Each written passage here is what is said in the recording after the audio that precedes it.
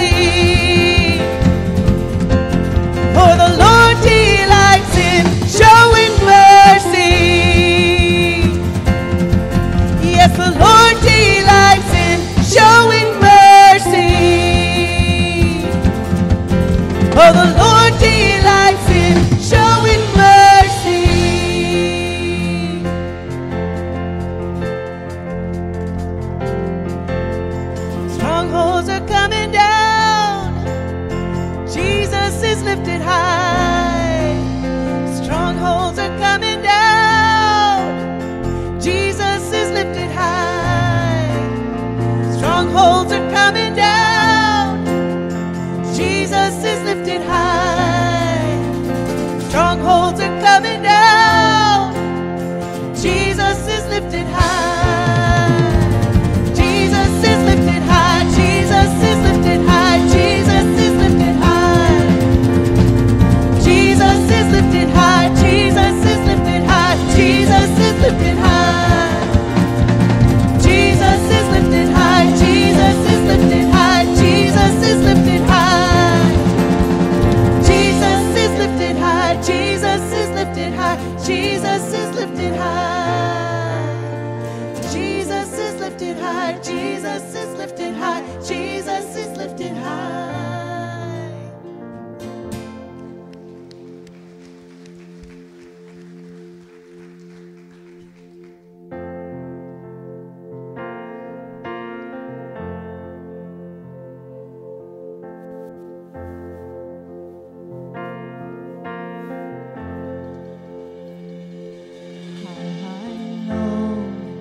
To breathe the air of heaven, where pain is gone and mercy fills the streets.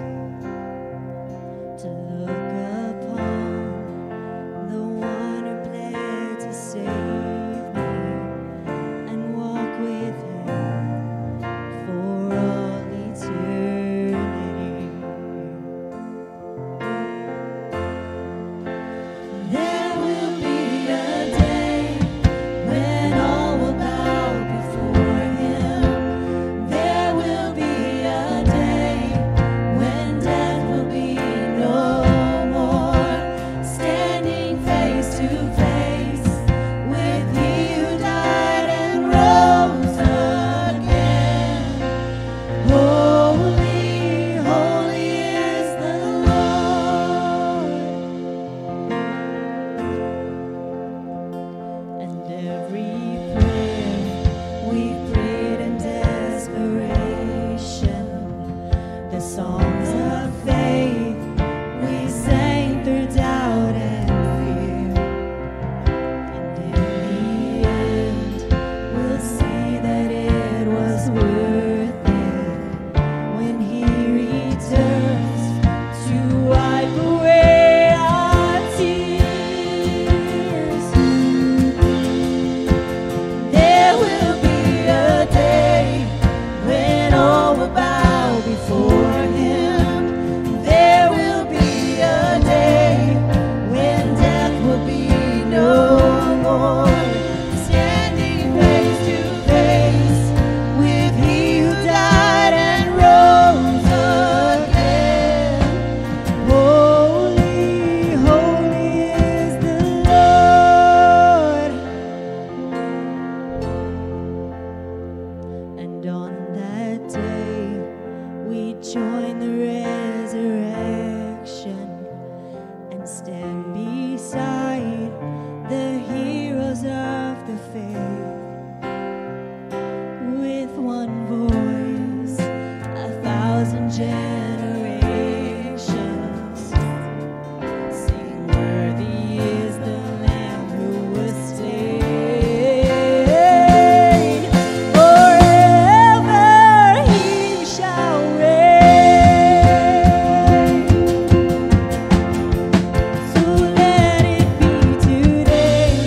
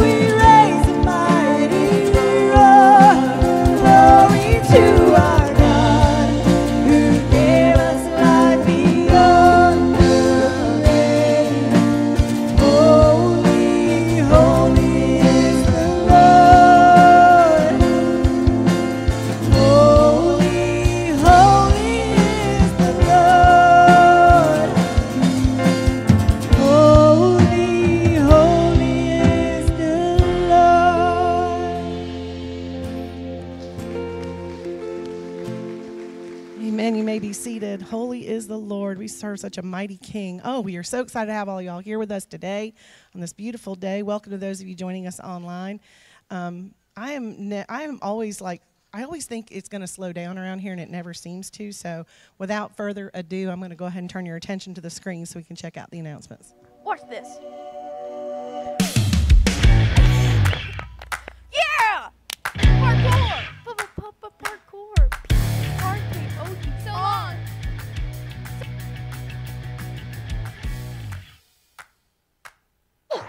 Sorry, guys. Caught me at a bad moment. I was busy parkouring. It's okay. On select Saturday mornings, we're starting our Ray of Hope ministry, where we're making ramps for people with mobility issues to get access into and out of their homes. We would love for all of you to help us. If you have any questions or you don't know how to use power tools, don't worry. We've got plenty of people that can teach you, and I'm excited to see all of you there. And on that note, let me get back to parkouring.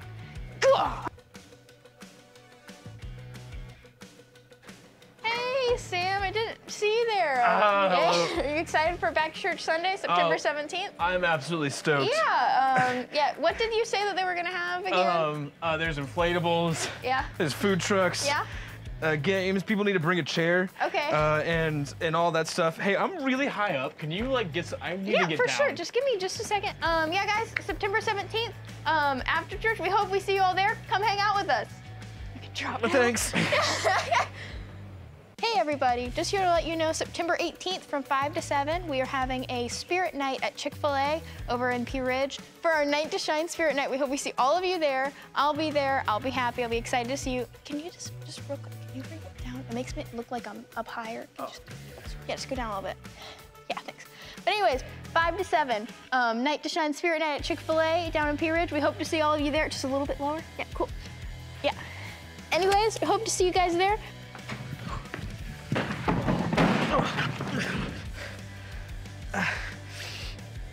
We shouldn't be doing parkour. Get connected with us on our Facebook page, website, YouTube, Instagram, all those things. Download the app, Google Play Store, Apple App Store. I'm gonna go find a doctor. I'll see you next week. Parkour, P-A-R-K-O-U. Just so you know, no tables were injured in the filming of this video. So we want to, I want to say a word of welcome to you also. So good to see you here at Woodbine Church on this beautiful Sunday. We have several things, well, more than several things going on, as you can tell. We want to, before we get into our prayer time, I just would like to share with you a little short, and it will be short, report from our annual conference. We had our very first ever annual conference this past Thursday and Friday and Saturday. And at that annual conference, what that is, that's a meeting of all the churches in South Alabama and the Panhandle of Florida that are part of the new denomination, the Global Methodist Church. We had a great time of celebration. We had a lot of time of worship. Matter of fact, the business section of our annual conference took about an hour. And the rest of the time was a celebration and a worship time. We heard fantastic preaching. We heard, we were challenged by the preachers that were there and who shared the gospel.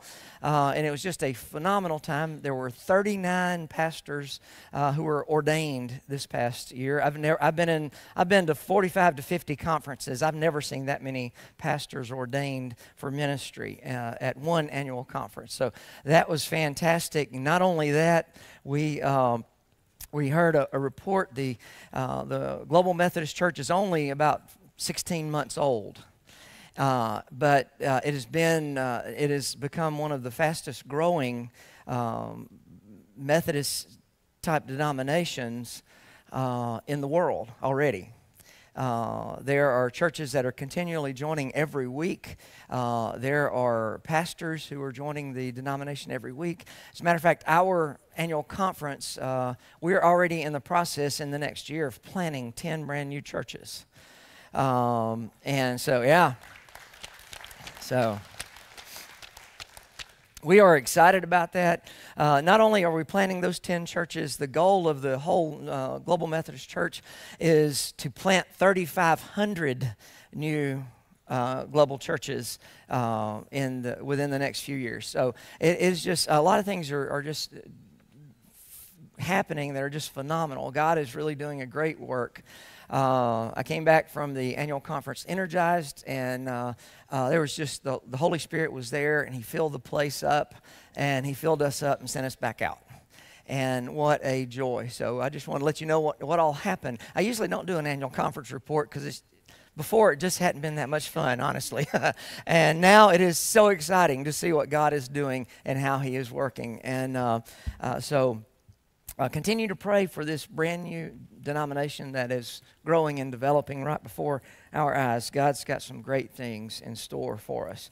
As we get ready for our prayer time, I want to share with you a couple of things. If you would like for us to pray for you, you just need to let us know. We have this little slip of paper that's both in your bulletin and in the back of the seats there. You can take that. Everybody can fill out the top part, the middle part. There are a few questions you can answer. The bottom part is where you let us know what your prayer request is. You fill that out. You drop that in the offering basket at the end of the service and as you're leaving the service. And we will get those. They will come into the staff, and we'll pray over you and pray for you specifically. We read all of those. You can also let anybody on staff know that you have a prayer request for us. You can go through the app. There's a link in our app that will show you where you can send your prayer requests. Those joining us online, you can also click the link up under this feed, and you can send us your prayer request, and we'll pray for you. I want to invite you to pray for Brent Sorrell's brother Clint. He fell from about 20 feet up at work. He is in very critical condition in intensive care up north. And I forgot where you said, in Michigan? Is that right? Up in Michigan. So be in prayer for for Clint as he is in very, very critical condition after his fall. We also want to invite you to let you know we have a baptism this afternoon. It's going to be at a creek.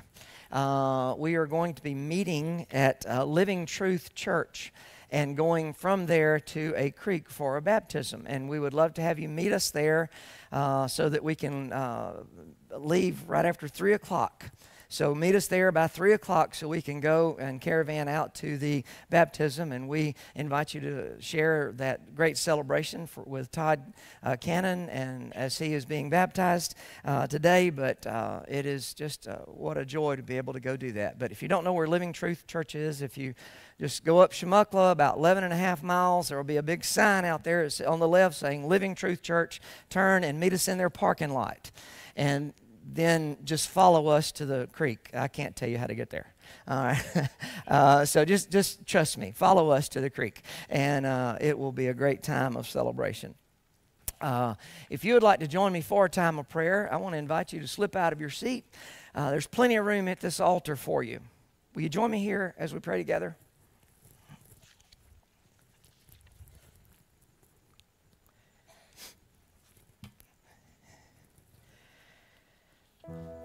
Our precious Father and our loving God, what a joy it is to know that we can always know that you are with us. What a joy it is to know of the comfort and strength that you bring to us when we're facing our most difficult times. We thank you that you walk with us and we are never alone. We thank you that you're with Clint right now. And we thank you that you're with his family as they're so deeply concerned about him. We do pray for your healing there. We thank you that we get an opportunity to celebrate baptism. And we thank you for the new life that represents and the commitment people have made to follow you with their whole heart. So we thank you for that. We thank you, Heavenly Father, for the assurance that you love us so much. We thank you for this annual conference that just finished yesterday, for the opportunity we had together and to worship and to grow together as believers.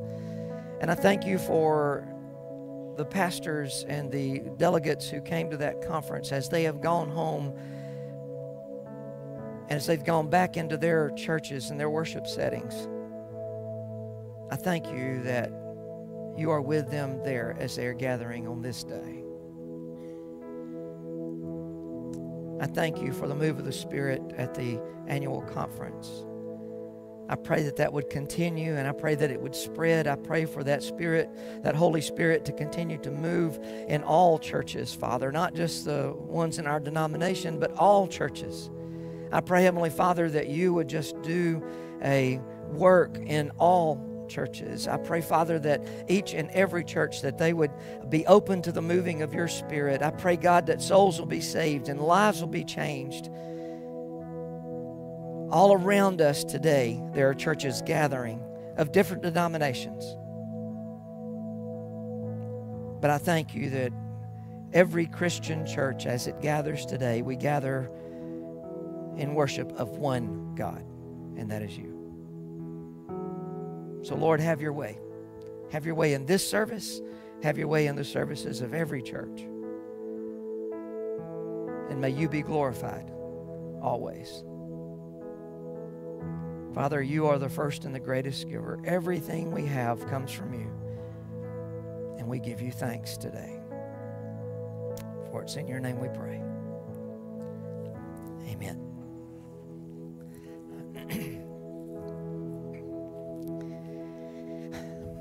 If you are new with us today, I want to welcome you. I want to welcome everybody, but if you're new and you're checking us out, I want to invite you to do what we call Stick for Six. And what that is we invite you to stick with us for 6 Sundays. We understand that something may happen and you're not able to go for 6 straight Sundays. We get that. But stick with us for 6 Sundays and get to know a little bit more about who we are.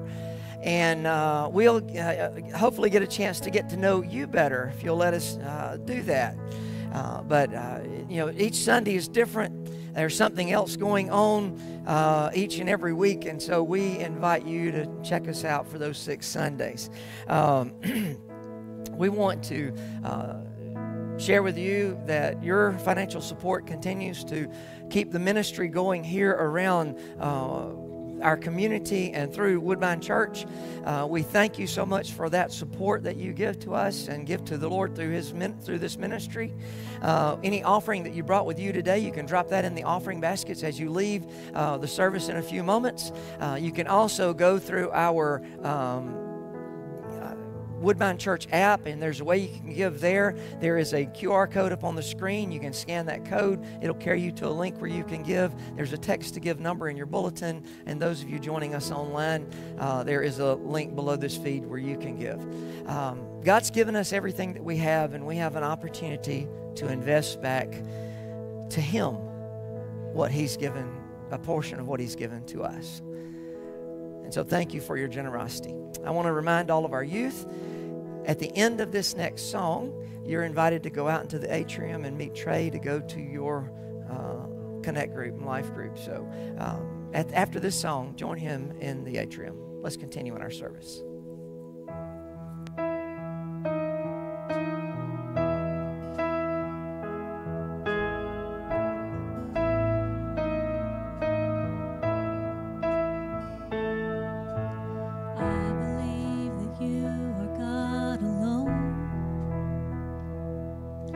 Sometimes I still try to take control,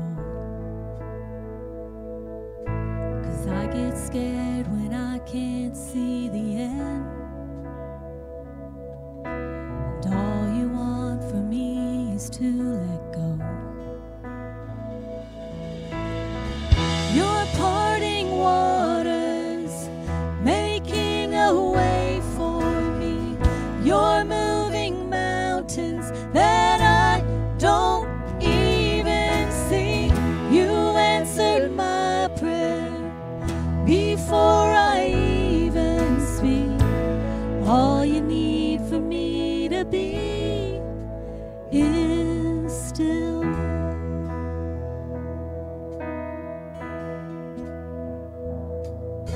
I bring my praise before I bring my need. There's no fear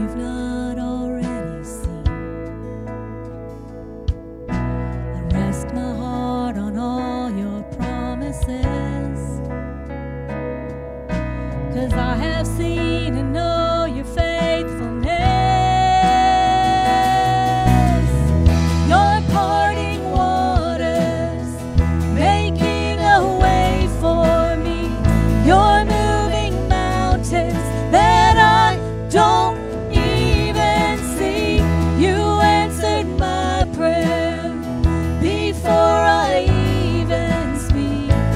All you need for me to be is still, and know that you are God. Be still and know that you trust that you are parting waters. You whispered my name. Oh, you answered my prayer. You're moving mountains. You're parting waters, making a way for me. You're moving mountains that I don't even see. You answered my prayer before I even speak. All you need for me to be is still.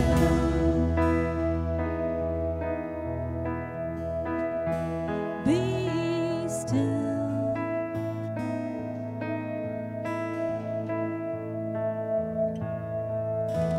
Heavenly Father, so often we can forget, Lord, that in the stillness is where you are, Lord. That stillness means surrendering our circumstances to the cross. And Father, I just ask that those of us who sometimes struggle to take the things back that we've supposedly handed over to you, Father, that we would just let them remain there at the foot of the cross. That is where the resolution is, Father. That is where you are. Lord, we thank you so much for this day. Father, we thank you for the opportunity to come together as a body to worship, Lord, to lift up your name and praise as we celebrate the joys that we've experienced this week and the joys going on in our lives. And Father, and just lay the difficulties and the struggles at your feet. Because life is complicated, Lord, but you are walking with us through all of it. And for that, we are so grateful. And Father, our heart is broken for those who do not know that relationship with you.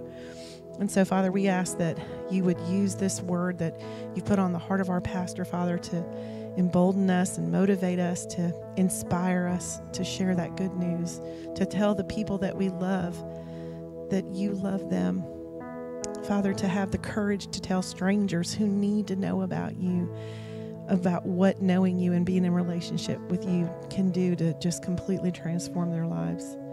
So, Father, we give you this time with great anticipation and look forward to what you have for us today. In your Son's precious and holy name, amen. Amen. I want to share with you that starting next week, we're going to start a brand new series called One Step Away, and invite you to be a part of that series as we are jumping neck deep into that study.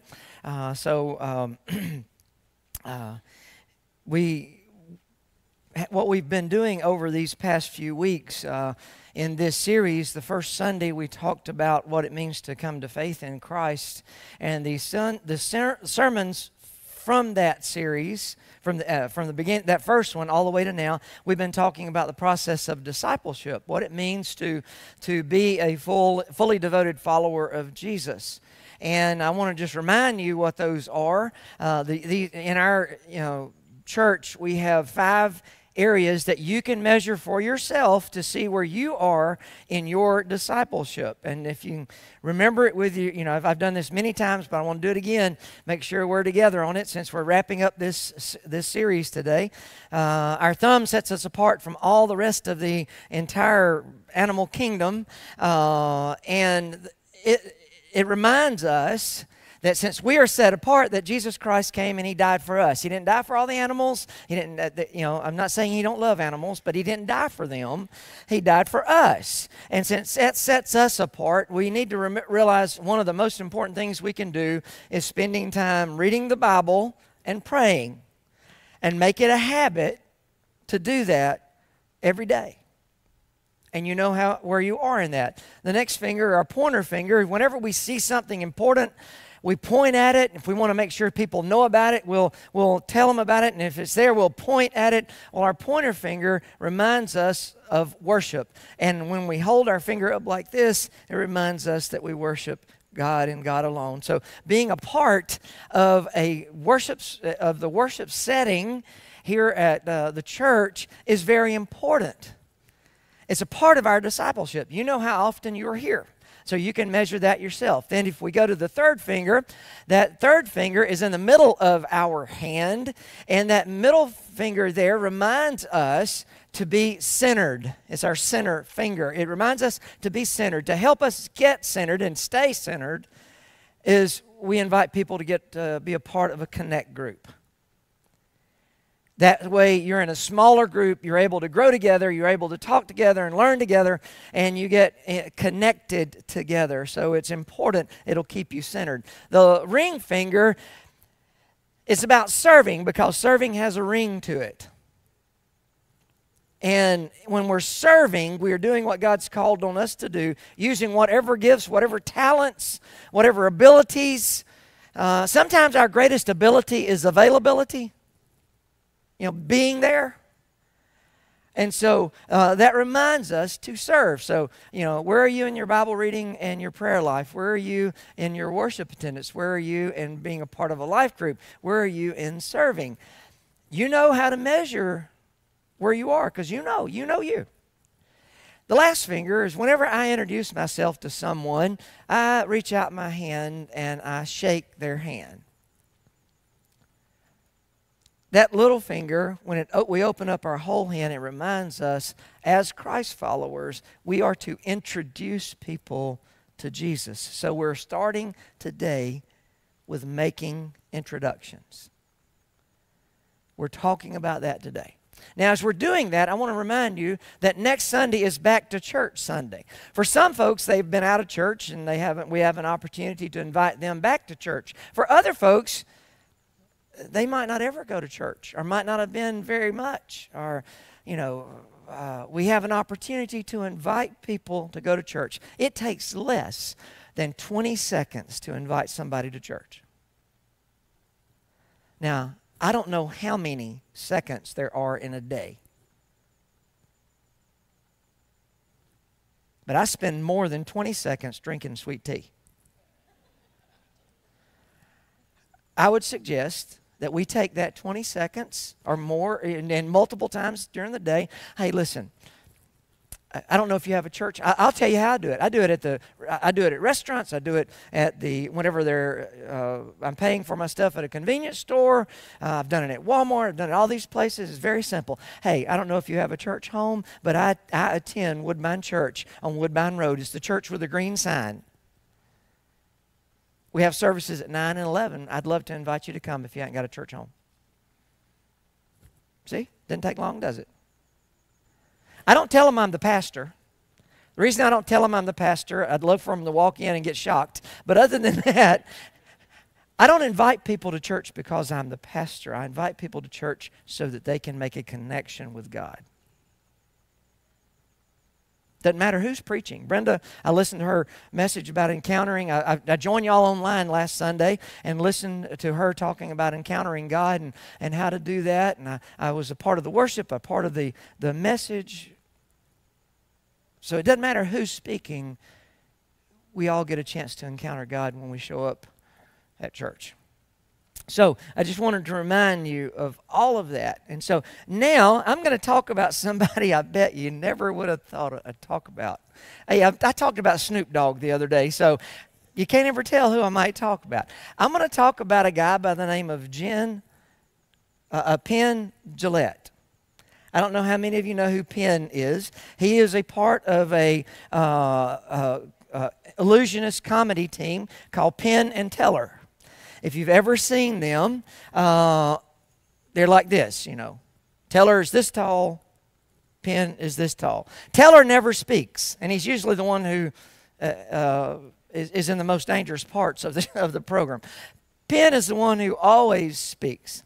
Now, I don't know since I've never heard Teller talk, I don't know if he has any faith at all or anything like that. But what I do know about Penn is this. Penn Jillette is a crude, cussing, devoted atheist.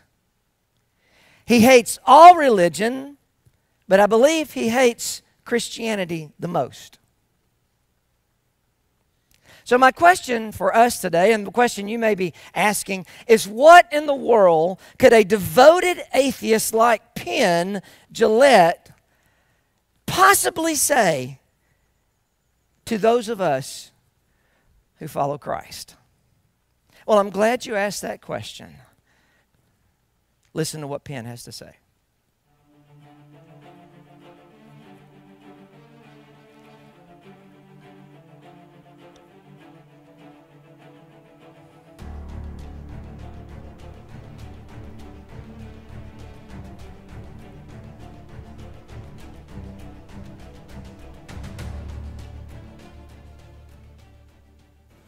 And he walked over to me and he said,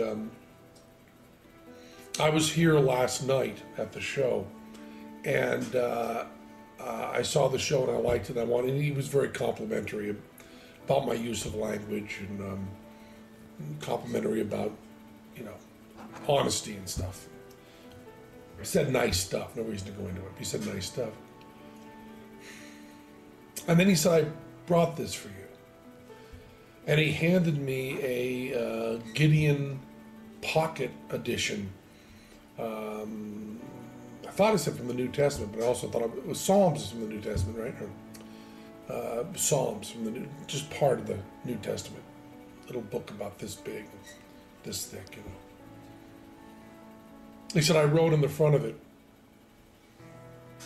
and I wanted you to have this. I'm kind of proselytizing. And then he said, I'm a businessman. I'm sane, I'm not crazy. And he looked me right in the eye and did all of this. And it was really wonderful. I believe he knew that I was an atheist.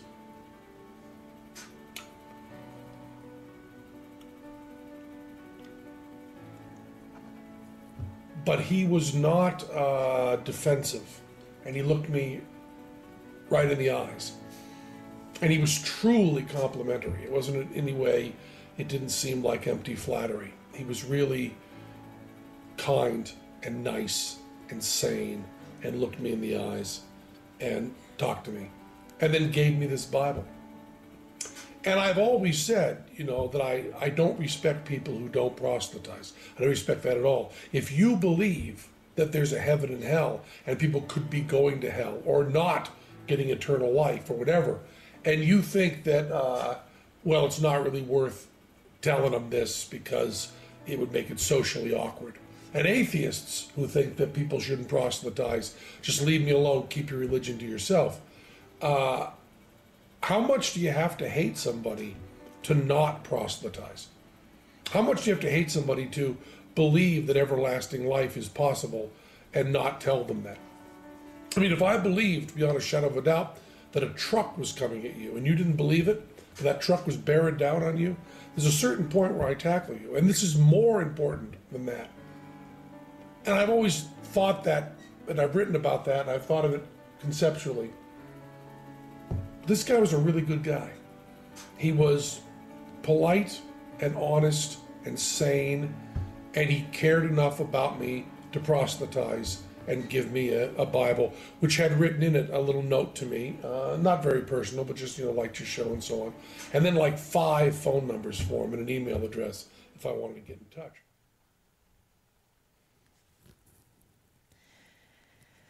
Penn used the word proselytize, and a better word would be evangelize, share the gospel, give a testimony.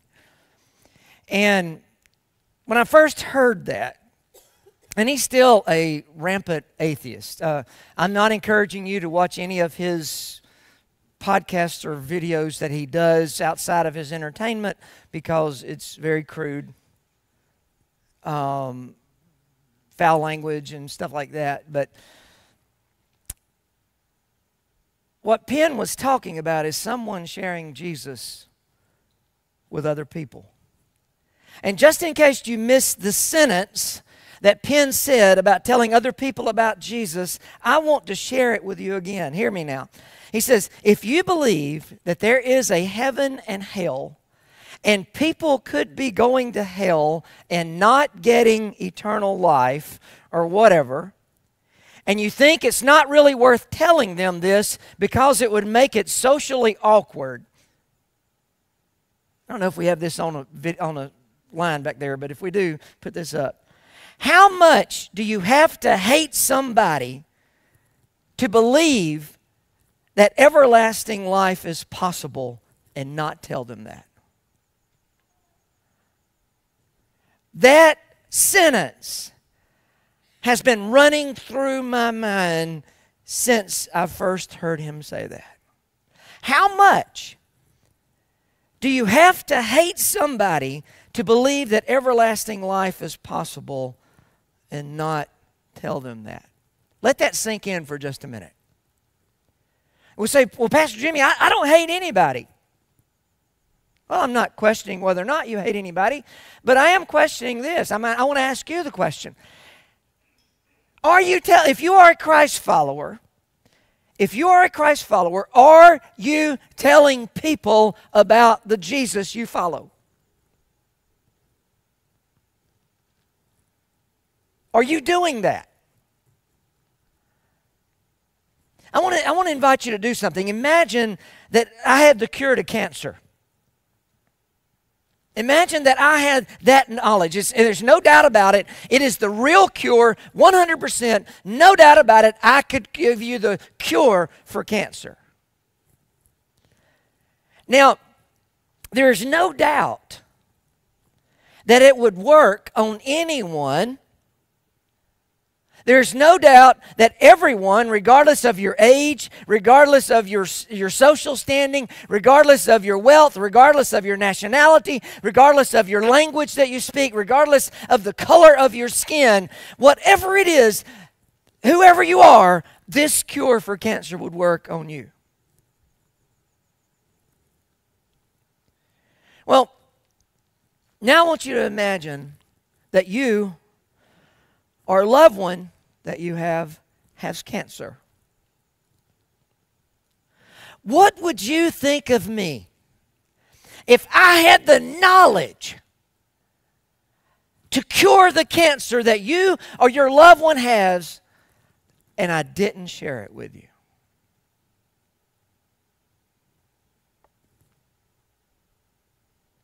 If I had that kind of news and I didn't share it, wouldn't you think that I hated other people? Wouldn't you think that I didn't care if they died or not? Wouldn't you think that I didn't care anything about them? If I had this cure and I kept it to myself,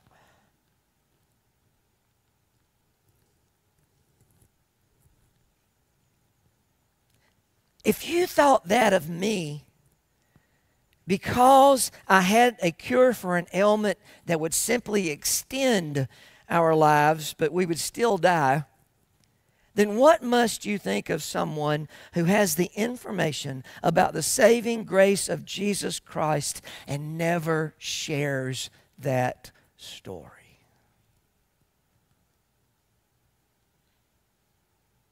Listen, 1 out of every 1 people die. So we're all going to face that. My question is, what happens afterwards? What are we doing to help people understand about what the next step is? What are we doing to introduce them to Jesus? Listen, good news is meant to be shared.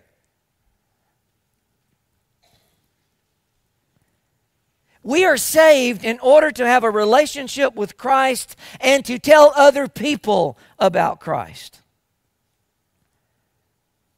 Those two things go hand in hand.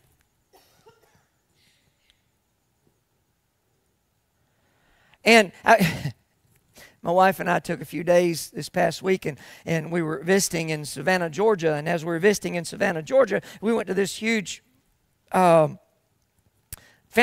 just right there. If you've ever seen pictures, you've seen the picture of this white fountain. So we were there, and it's got sidewalks leading up to it, and this 3 or 4 ladies were out there, and they were writing on the sidewalk, and they were, don't eat meat, kind of messages, And I leaned over to my wife, and I'm going to say, should I go over there and tell them I'm kind of a second-degree vegetarian? I eat the meat, and my meat eats the vegetables. I'm just 2 degrees off. And she said, I don't think you ought to do that. But I was watching them, and I just found it very interesting. They were writing with sidewalk chalk, and then in great big letters, I was watching this one lady, and she wrote in these great big letters, I thought she wrote witch. I thought that's what she wrote. And then it looked like it from where I was sitting, and then the next word she wrote in great big letters was game changers. Witch, game changers. And I leaned at my wife. I said, I think I need to go tell her about Jesus. So I stood up, and I kind of was walking around, and what I didn't see was the rest of the letter. It said watch game changers, not which game changers. I'm thinking, we're fixing to be in a different kind of battle today, But my thoughts were, we didn't have a chance to interact, but my thoughts were, if she is following that kind of darkness, not the vegan part, I'm talking the witch part. If she's following that and I have the message that she needs to hear, how much do I have to hate her not to tell her?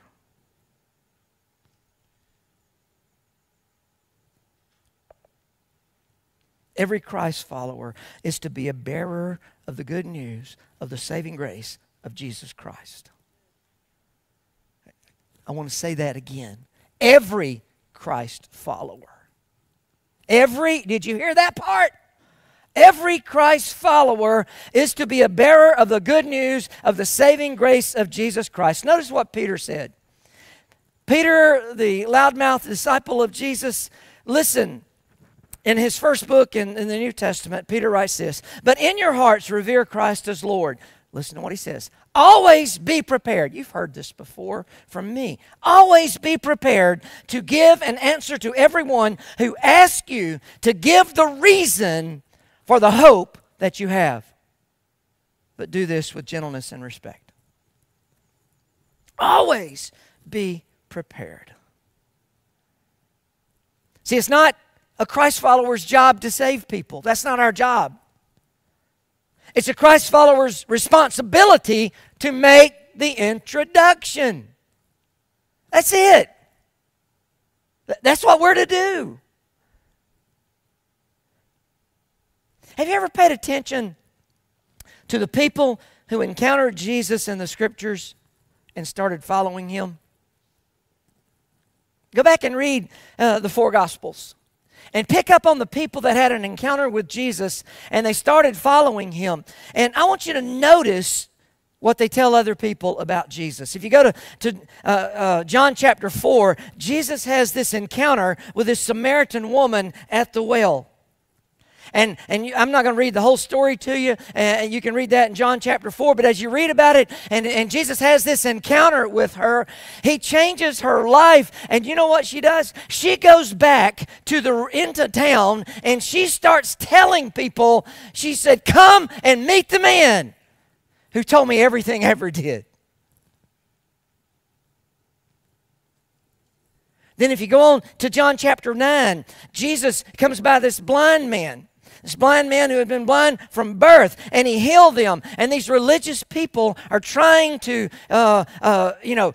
get the story out of this man. And they keep trying to trap him. They keep trying to get him to tell them that Jesus is a bad guy, that He's a sinner, and all of that. And you know what he says? He says, listen, all I know is that I once was blind, but now I see.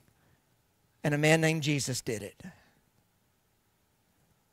Then if you go over into Mark chapter 5, Jesus goes to this cemetery. He meets this man who was possessed of many demons. As a matter of fact, Mark 5 calls him legions. There were so many demons in him. And Jesus casts the demons out into the pigs, and the pigs run off the cliff and into the sea. And that happens. And then he wants to follow Jesus. And Jesus says, no, I want you to go back. And I want you to go back where you're from. And you know what he does? He goes back. And he would tell everyone who would listen how much Jesus had done for him. Are you noticing a pattern? Are you noticing the pattern of these folks who are talking to people about Jesus? This theme throughout all of these stories. These people, they don't go around quoting Scripture. There's nothing wrong with that. I quote Scripture. I read Scripture. It's important that, that I have it in my heart and my life. But they don't go around quoting Scripture. These people don't go around giving a lesson on theology. They are not debating with someone the eschatological ramifications in Revelation. They're just not doing that. You know what they're doing?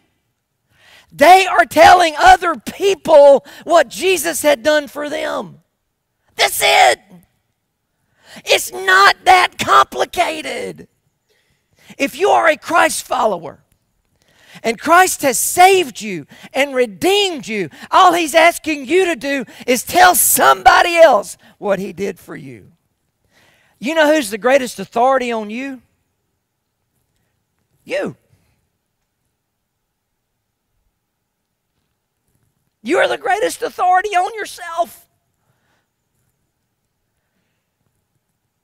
Listen, don't miss this. When you are introducing people to Jesus, all you're doing is telling them what Christ has done for you and that what He did for you, He will do for them. That's it. It's not any more complicated than that. So good news is meant to be shared. Also, we need to remember that we are not alone. You are not alone when you introduce people to Jesus. You've heard me talk about my trip, my mission trip to the Dominican Republic. And as we were down there, you've heard me share with you before that I was a scrub nurse for surgery. And I understand your trepidation on that. Those folks didn't speak English, so, they were cool with it. They didn't know. I didn't know what I was doing. But what is very interesting, I still don't know how to do surgery. I've got a whole week's worth of experience. I still don't know how to do surgery. And up to this point, the closest thing I had ever come to doing surgery was cleaning the deer after I'd shot it, or cleaning the fish after I'd caught it. The fish and the deer did not survive. They didn't. I had these doctors that were down there, and these doctors who knew how to do surgery, they trained me for a few minutes, and then we walked into our first surgical procedure. And I assisted before. I had all of 5 minutes of training before I assisted with my very first surgery. And my training was very simple. They said, hand me stuff I ask you for, and if you're not doing anything, place your hands on the edge of the bed. That's the sterile part, Other than that, don't do anything. Well, I can follow. I've been married long enough. I can follow instructions. She'll be at the second service. We might not use that one. But what is interesting, listen, they told me exactly what to do, and they told me exactly when to do it when I was doing surgery. Assisting with surgery. And if I had questions, they were ready to answer those questions. Listen, don't miss this. It was not my job to know how to do the surgery. It was my job to assist the doctors who were doing the surgery. I had the joy and privilege of doing, 10, 12, 15 surgeries, of being a part of that many surgeries down there. in the DR, and all the patients fared much better than the deer and the fish. All of them. As a Christ follower, you are never going to share your faith alone. Let me tell you who's going to be with you. Let's go to Acts chapter 1. Listen to what Jesus is telling his disciples. He said, "But you will receive power when the Holy Spirit comes on you, and you will be my witnesses in Jerusalem and in all Judea and Samaria and to the ends of the earth." He said, you're not doing this by yourself. Even when you are telling your story about what Christ has done for you, you are not alone.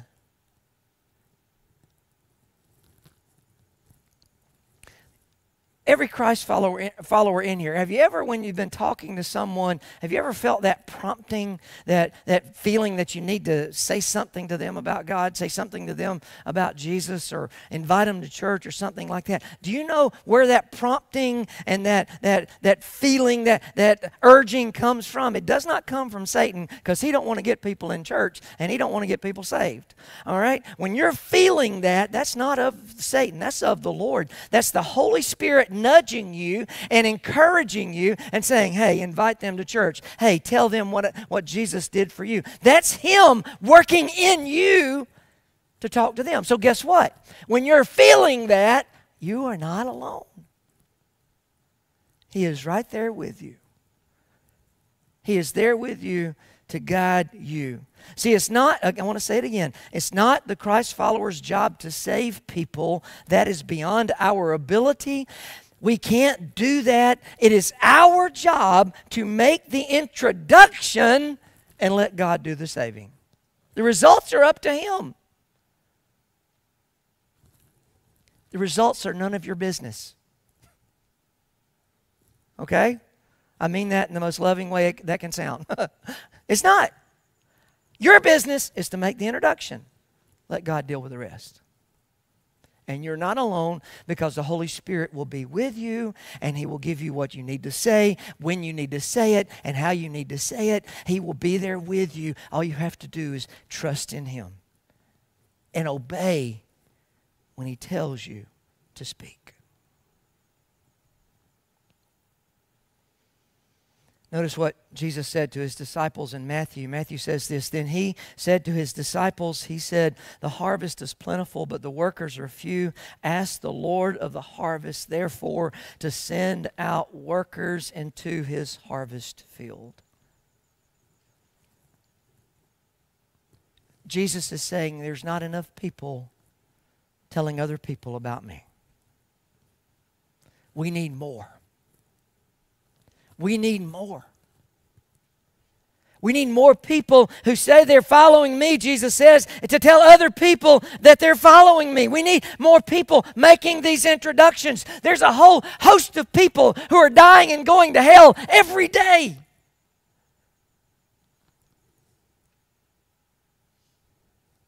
I wonder how many of those people that you and I have encountered, and we had an opportunity to at least tell them about a Jesus who loves them. Whether or not they accepted him, that's on them, not on me, not on you. I'm not asking how big is your harvest. I'm asking you, and I'm asking myself, how faithful are we at planning? How faithful are we at giving the seed out? How faithful are we at telling people about Jesus?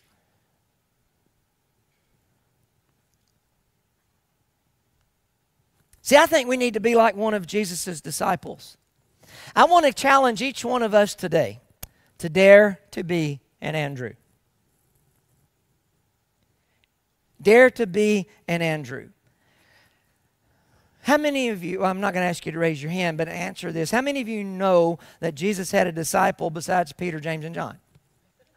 You might know the other number, there's 12 of them, but how many of you know about Andrew? Listen, I'll tell you a little bit about Andrew. Andrew was a fisherman by trade.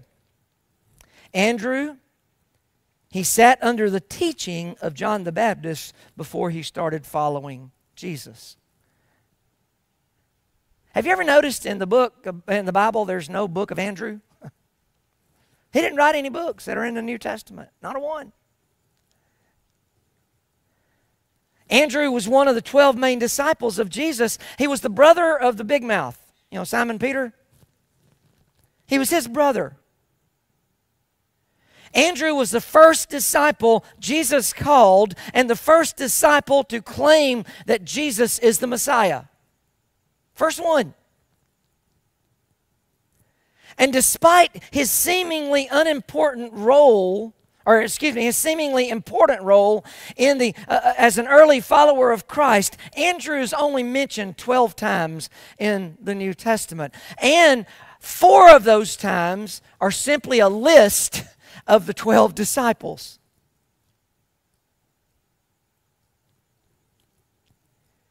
He comes onto the scene early in the Gospels, but from what we see, he only plays a minor role. However, his prominence in the list of disciples and the few glimpses that we see of him seem to suggest that he was one of the main disciples. Even if he wasn't one of the pillars of the church like Peter and James and John, he was still one of the main disciples. And while we don't know a lot about Andrew, there's one thing that Andrew does that I think it is vital for us not only to know, but to imitate. Andrew introduced people to Jesus. And you'll notice Andrew did not have deep theological discussions with all these folks. He did not start quoting, the Old Testament to them. He did not, start talking about how, hey, listen, I'm one of the 12, I'm the one you ought to listen to. He didn't do any of that kind of stuff. He just introduced people to Jesus. Look at this. As soon as Andrew met Jesus, the first person he introduced to Jesus was his brother Peter. First one. Look at it in John chapter 1. It says, Andrew, Simon Peter's brother, was one of the 2 who heard what John had said and who had followed Jesus. The first thing Andrew did was to find his brother Simon and tell him, we have found the Messiah. That is the Christ. And he brought him to Jesus. He was so excited. The first person he wanted to tell was his loudmouth brother. He said, we found him. Come on, man. And he introduces Peter to Jesus. On another occasion, Jesus had been teaching thousands of people, and they were out, and they'd been out there so long, and it was supper time. And Jesus, told the disciples, you need to feed these people. And no one but Andrew offered a solution. You know what Andrew did? He found this little boy who had a couple of small fish and some crackers and brought him to Jesus. He said, well, here you go, Jesus. Now, I don't know if Andrew, let me back up. I'm pretty sure Andrew had no clue as to what Jesus was getting ready to do. To take a little boy's lunch and feed thousands and have 12 baskets left over. All Andrew knew is that this little boy had something he was willing to give, and there was Jesus who could do something with it. And he made the introduction. That's it. And then he got out of the way and he saw what God could do. Look at what John said. Another of his disciples, Andrew, Simon Peter's brother, spoke up. Here is a boy with 5 small barley loaves and 2 small fish. How far will they go to so many? Andrew didn't know. But he knew Jesus could do something with it. There's another time where Andrew, one of the other disciples, Philip, he brought a group of Greeks to Andrew. And notice what happens in John chapter 12. Now there were some Greeks among them who went up to worship at the festival. They came to Philip, who was from Bethsaida in Galilee, with a request. Sir, they said, we would like to see Jesus. Philip went to tell Andrew, and catch this, Andrew and Philip in turn told Jesus. Hey, Jesus, there's these Greeks who want to talk to you. And you know what they did then? They got out of the way. They let Jesus do his thing. See, I believe that the most significant thing that Andrew is known for in his life was loving and following Jesus and introducing people to Jesus.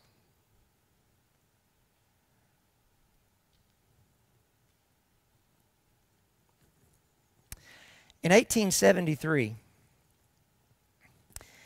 a banyan tree was imported from India, and it was planted in front of the courthouse in Lahaina, Maui. The tree was 8 foot tall when it was planted. Now, 150 years later, the tree is 60 feet tall, has 47 trunks, and covers 2 acres.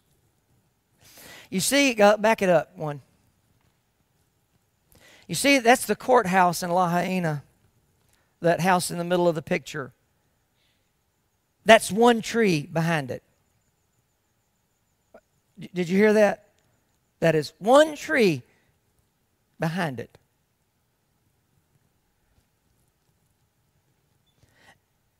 Its circumference is about 1/4 mile. 1,000 people could gather under the tree and get in its shade. Anita and I had the privilege of standing under this tree during our 40th anniversary trip to Hawaii. Only time we've ever been to Hawaii. And it was amazing. Show the next slide. What you have there is the main trunk of the tree. That's where the 8 foot tall banyan tree was planted. And that's part of its trunk from 150 years ago. Show the next slide. You can see coming out from that tree, from that root, how it's coming out and going all over the place. You see all the limbs, and you see all the places that is growing.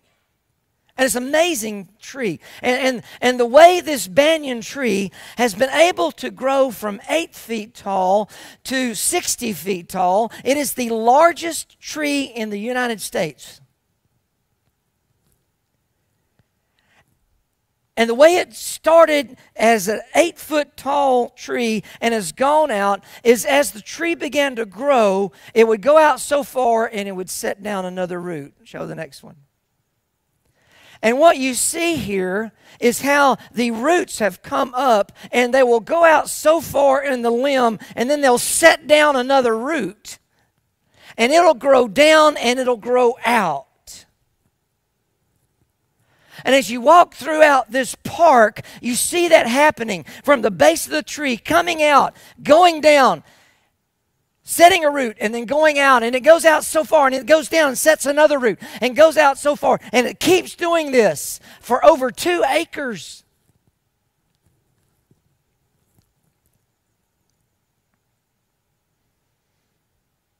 This process has been going on for 150 years. See, this tree is a picture of what we are supposed to do as Christ followers. Every Christ follower is supposed to stay connected to Jesus.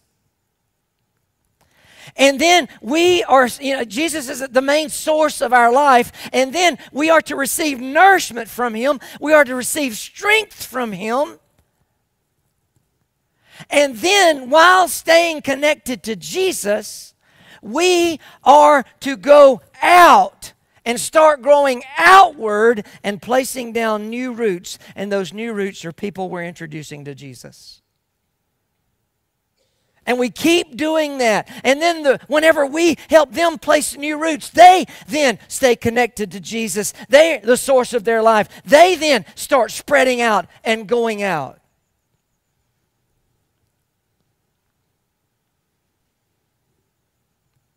That's all we are to do as Christ followers, is to tell others about Jesus.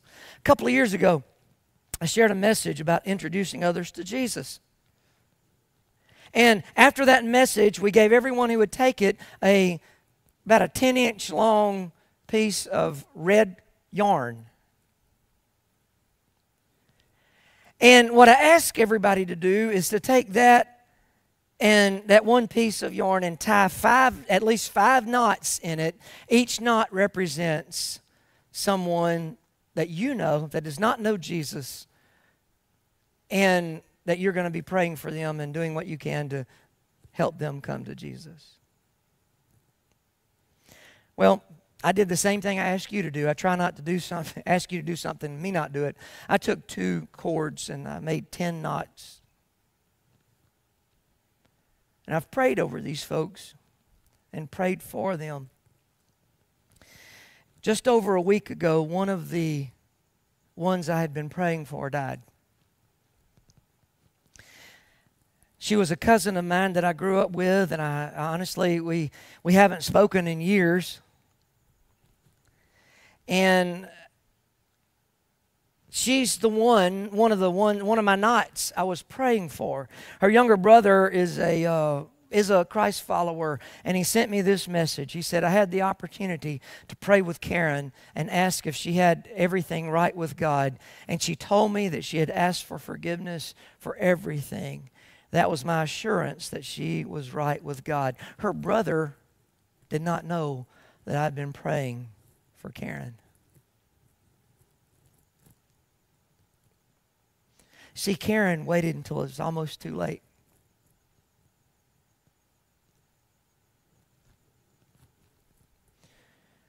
What if her brother had not been there? What if he had not? What if she had not had one more opportunity to invite Jesus into her heart? Then she would be spending eternity in hell, forever separated from the God who did all he could to keep her out of hell.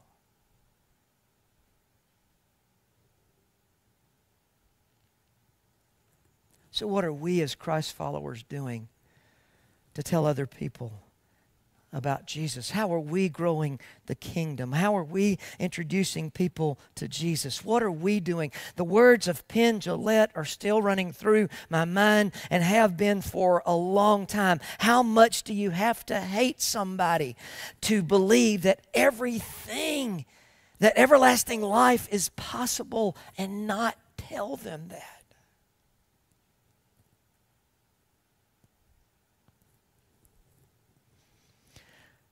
At the end of every one of my sermons, I offer people an opportunity to accept Jesus.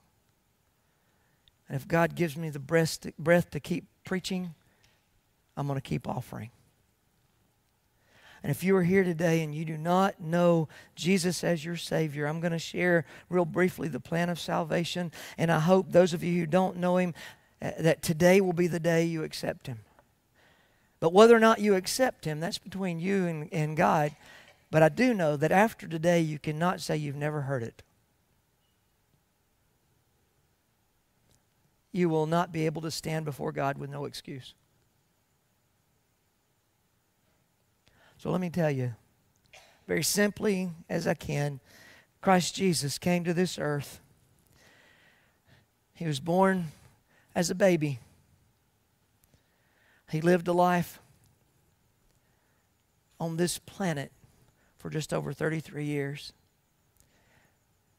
The last 3 of his years he spent telling other people about God and about what he was going to do. He did that his whole life, but we know the last 3 years how he told people about God. And he said, I've come that I would die for you. And he went to the cross and he took your sins and my sins on him on the cross.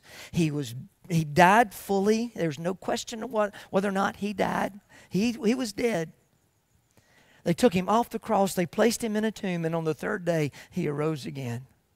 And whenever he came back to life, and whenever he was raised again, he came back with the assurance for you that your sins are forgiven, that you need not fear death, hell, or the grave because He's already defeated them.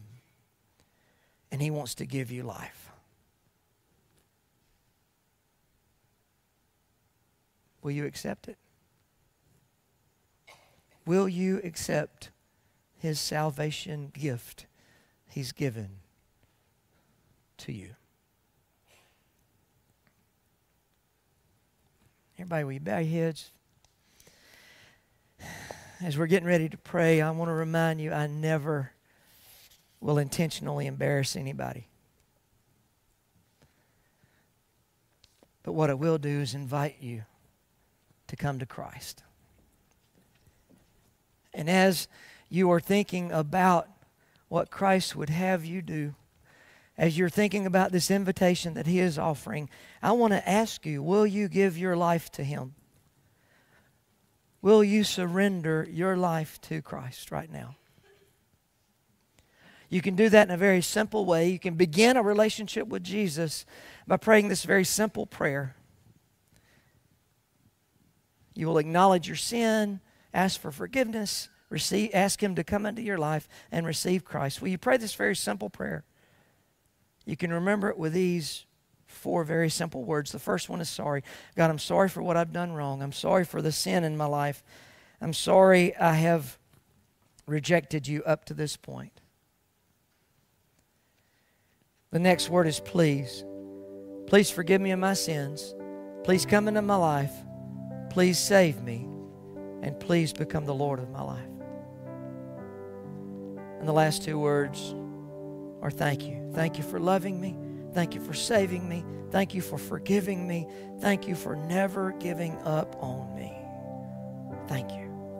Father, for those who have prayed that prayer for the first time today in a minute, we give thanks and we rejoice over the fact that they have made a decision to follow You and give their whole heart and their whole life to You today. We rejoice with all the angels in heaven as they are rejoicing over this decision made to follow You. For them and for the rest of us, Father, I pray that we would get to know You better and love You more. I pray that we would just continue to realize that as we walk in this life, we are not alone. We are guided and directed by the Holy Spirit, and You are with us. And may we, as Christ's followers, may we love people enough to tell them about the saving grace of Jesus Christ. In Your name I pray. Amen.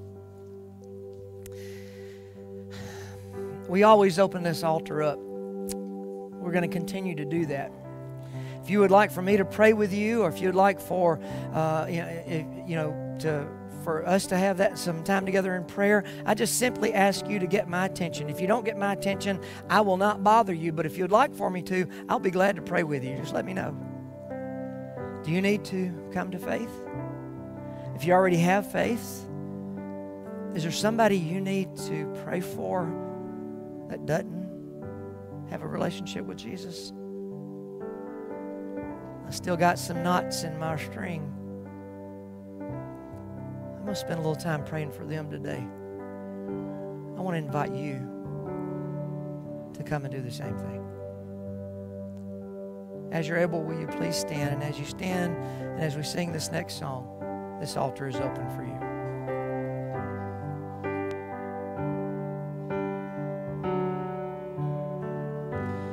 If you're troubled, heavy-hearted, come to Jesus and find your peace. And if you run down empty-handed, come to Jesus and find your strength. He is hope for the hopeless, rest for the weary, help for the hurting. He is mending the broken,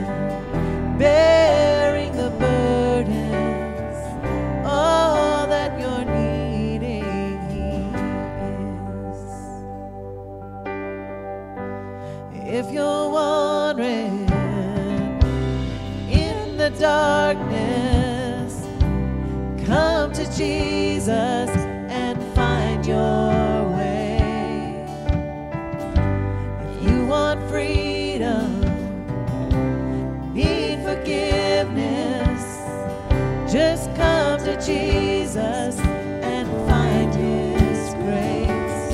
He is hope for the hopeless, rest for the weary, help for the hurting.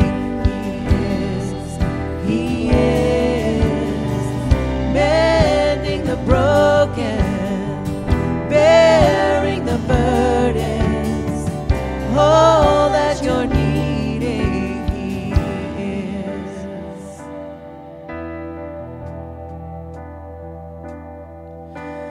Comforter, counselor, Prince of Peace, author and maker of everything, defender, deliverer, King of kings. He is helper and healer forevermore, Savior and shelter through every storm, my refuge, Redeemer, and Lord of lords.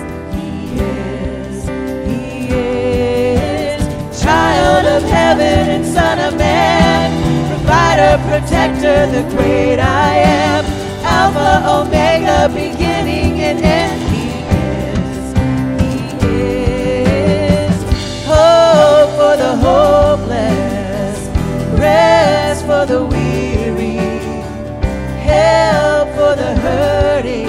He is mending the broken, bearing the burdens, all that you're needing.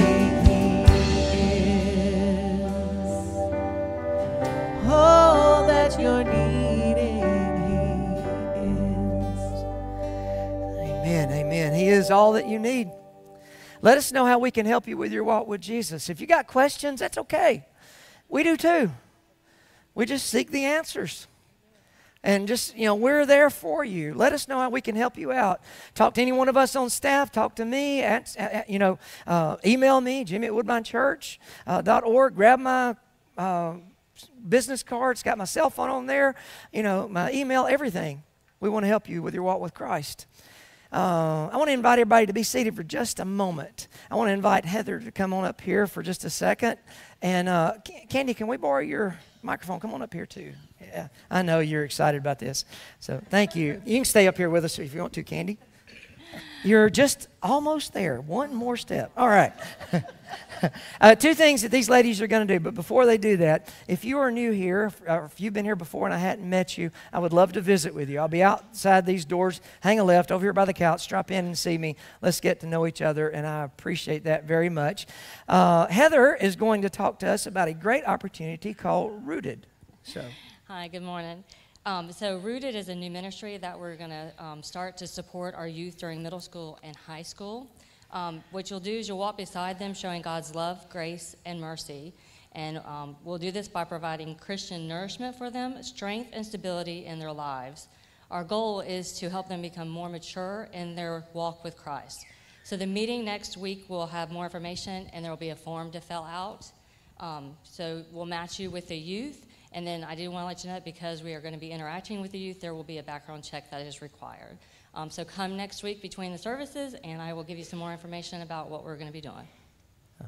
Thank you, Heather. This is Heather Nickery, and be sure to talk to her about that. That's next Sunday between services. This is another tool in our youth ministry arsenal to help teach kids to know and love Jesus. So, and I know Miss Candy has got an invitation.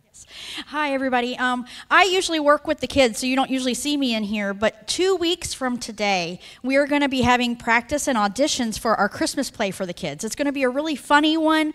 I'm really excited about it. It's actually a play. It's not more than a musical, but we really would love to have attendance this year. We really need a lot of players. There's like 19 roles, and I have envisioned and have been praying over the kids that I think would be perfectly suited for those roles. So if you guys could come, it's after second service, 2 weeks from today at 12:30. We're going to be doing about 12:30 to 1:30. So I hope that the kids get involved, and I hope that you guys are excited, because this is just one more way that we can actually invite people during the Christmas season when people are really, really wanting to know God and have that spiritual enlightenment, so to speak. So please, please, please come.